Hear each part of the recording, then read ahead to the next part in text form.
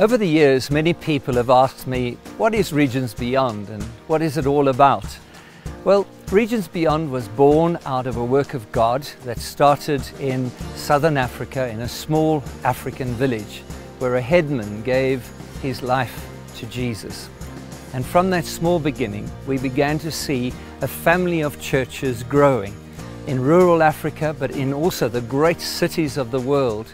And our hope has been that Regions Beyond would develop into a diverse family of churches joined together in apostolic partnership. We would love our values to be seen in the people who carry our vision across the nations. Not just words on paper, but through our lifestyles, the things that we carry, the way that we treat one another, the things that we believe in, the things that we hold dear. I have longed to see those in individuals more than in a document. Vision is fueled by values. When we start to see these things happening, it stirs in us a desire to want to fulfill the purposes of God. And it also answers the question, how do we do that? And so these 11 values, these distinctives, have been so key to us just to help us set our course and maintain a true biblical understanding to our mission.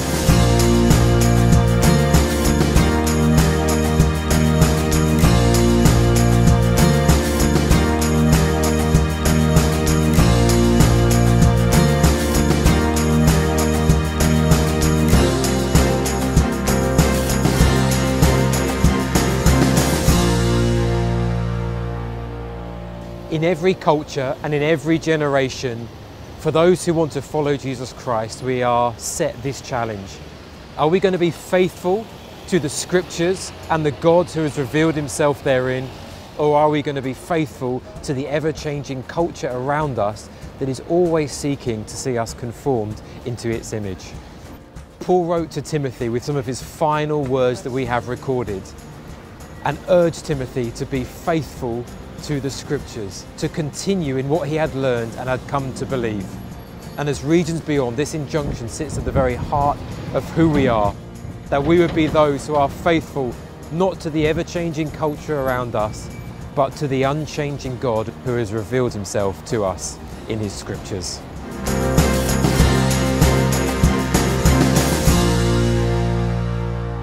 Grace is God's unconditional love and acceptance that we don't deserve, and it's so wonderful to be part of a movement that is so rich in grace, and to know that love and acceptance as individuals, but also to be fueled by grace in our relationships with one another and in all that we're doing in the nations. It's just amazing that we don't have to earn the favour of God or do what we do to please God, but that we know that we're totally secure in him as his sons and daughters.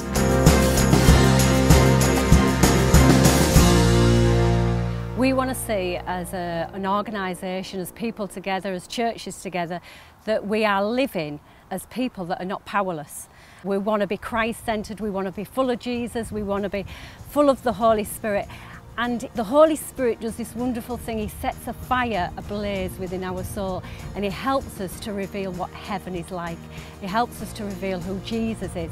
When we're full of the Holy Spirit, that's what we look like. We look like Jesus Christ.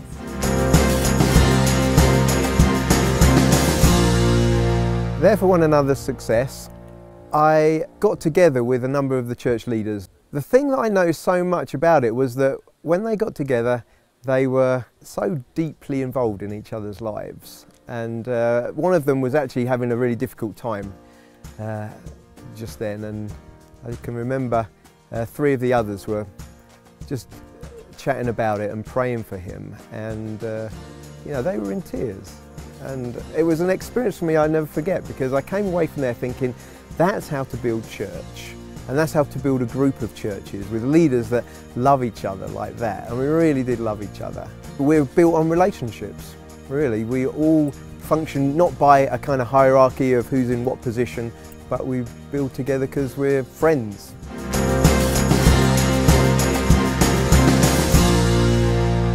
One of the things that really attracted me to Regions Beyond was the desire to embrace diversity. And I've learned so much since being a part of Regions Beyond. And I love to see the churches wanting to be multicultural, wanting to be different to societal norms. And I think we're a work in progress. I think we have amazing stories from around the world of where we've seen this happen and barriers break down. Here in our own nation, we're still working really hard to see this happen, to move from being a multicultural group on a Sunday morning to a truly diverse community 7 days a week. In the gospel, in Jesus, we're all the same. We all in need of a Saviour, we're all sinners, and yet together we can all come to the throne of God through His grace and through what Jesus has done for us.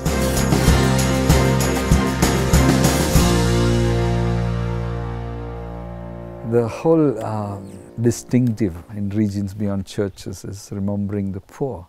And we got to think of empowering the poor, empowering individuals. And as we go to different nations, different situation, church planting situation, we keep hitting this problem of finance and needy people around. And I think empowering them is very important.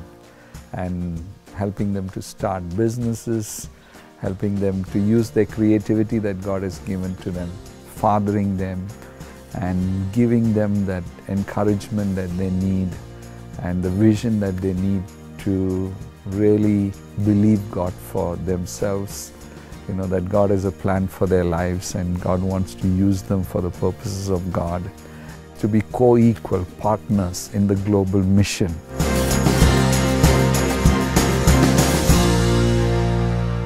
When you look at the scriptures, the Bible doesn't talk about just settling and just building where you are. It's talking about having this incredible tension of reaching the nations as well as reaching the local. Every local church should be committed to reaching its own town or village or city, but also should be committed to reaching different parts of the world where God has given them faith for. We need to be sending our best. The best are the people that God has equipped in our midst and are ready and have faith and believe that they are called into other parts of the world to reach the nations. We always should be reproducing and believing God that He will send more people out to the nations from our churches. The Great Commission is about out there, and it's also about here at home as well.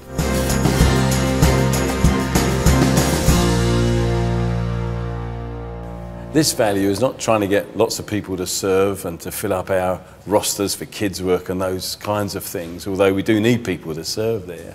This is about helping people to understand that they're called to be servants. And actually it's part of our identity.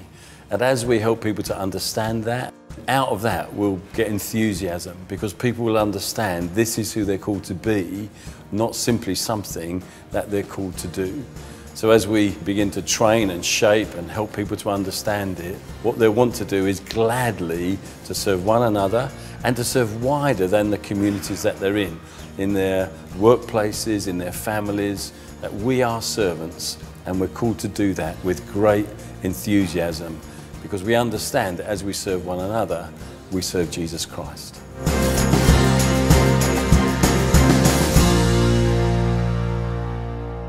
We very much believe that God raises and appoints leaders into the local church, what He calls teams, who are there for each other, who are there to strengthen each other, to be accountable to one another. One of the things that makes leadership incredibly beautiful is when it's marked by humility. Jesus said, didn't He? He came to serve.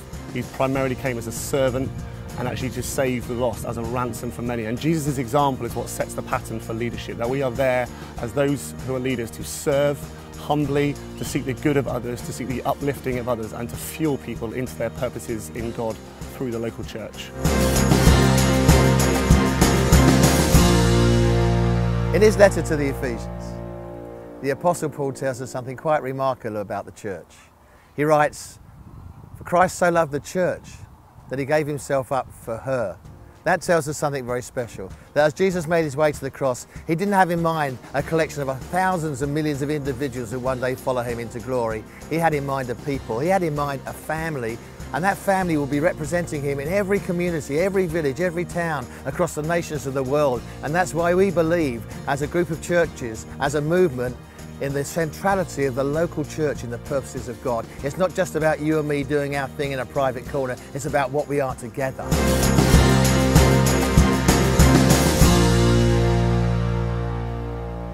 Why is the prophetic so important to us? Well, Jesus said to his disciples that my Spirit will show you what is yet to come. And if we don't stay current, if we don't stay with the purposes of God, we begin to stagnate. The prophetic comes as strengthening, encouragement. It sets our course and it clarifies vision. And so the prophetic gift in our midst and holding on to prophetic words, highlighting them, stirring our people with them, gives fire to our vision. Even for me personally, my whole journey began with a single prophetic word, that God was going to raise me up and send us to the daisies of Africa, a people who were many, a people with no hope, and we were to bring hope to the hopeless. This shaped us and set our course. And so right through our journey, we want to hold on to this high value of being shaped by the prophetic.